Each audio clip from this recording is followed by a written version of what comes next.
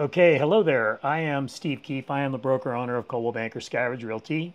I service the mountain areas from Crestline all the way up to Big Bear, including Lake Arrowhead. And we've had some recent policy changes, practice changes as a result of the NAR settlement, where we treat buyer agreements differently than we have in the past.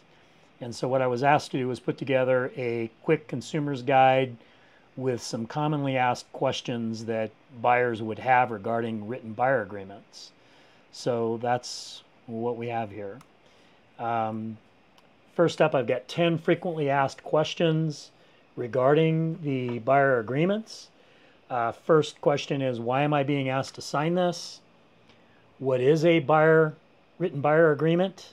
Why am I being asked to sign it? Are these agreements new? Are these agreements negotiable? How do I benefit from these agreements? When do I need to sign an agreement? Does this mean I have to pay out of pocket? Can I specify the type of relationship? And can I change or exit an agreement once I enter into one? First question is, why am I being asked to sign this? So if you are a home buyer working with an agent who is a realtor, it means you are working with a professional ethically obligated to work in your best interest. As of recently, August 17th of this year, you will be asked to sign a written buyer agreement after you've chosen the professional you want to work with. Here's what you should know about those agreements. What is a written buyer agreement, and what does it do? A written buyer agreement is an agreement between you, the buyer, and your real estate professional outlining the services your real estate professional will provide to you and what they will be paid for those services. Why am I being asked to sign an agreement? I've never had to do that before. Written buyer agreements became a nationwide requirement for real estate professionals as part of the National Association of Realtors' proposed settlement of litigation related to broker commissions. The requirement went into effect a short time ago, August 17th of this year. Are these agreements new? In some places, yes. Many states have required them for years, while some have not. As a result, it is entirely possible you or others you know have not used them in the recent past. Regardless, they are now a nationwide requirement for many real estate professionals. California has always had buyer broker agreements, but they were never really utilized to the full extent. Are these agreements negotiable?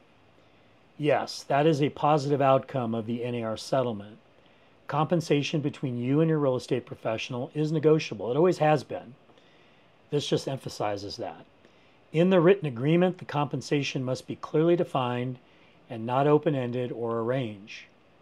Make sure that you only sign an agreement that reflects what you have agreed to with your real estate professional. How does a buyer benefit from these agreements?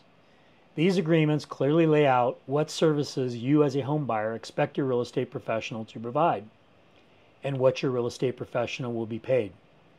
These agreements make things clear and reduce any potential confusion at the outset of your relationship with your real estate professional. When do I need to sign an agreement? You will be asked to enter into a written buyer agreement with your real estate professional before touring a home with them, either in person or virtually. If you're simply visiting an open house on your own or asking a real estate professional about their services, you will not need to sign a written buyer agreement at that time. Does this mean I have to pay my agent out of pocket? No, not necessarily. While you are responsible for paying your real estate professional as outlined by your agreement, you can still request, negotiate for, and receive compensation for your real estate professional from the seller or their agent, as it always has been. Does this agreement dictate a specific type of relationship I have to have with my agent? No, you are allowed to enter into any type of relationship with your real estate professional that is allowed by state law. Can I change or exit an agreement? Yes, you and your agent can mutually agree to change your agreement or cancel it Agreements may have specific conditions under which they can be exited, so read the text of the agreement and speak with your real estate professional if you'd like to change or exit your agreement. I'm sure there are many other questions that you may have that may come up. I'm going to give you my contact information. You're welcome to send me a text, send me an email. If you have any questions regarding buyer-broker agreements and need any kind of guidance or recommendations, please don't hesitate to reach out to me. I'll be happy to help you in any way I can.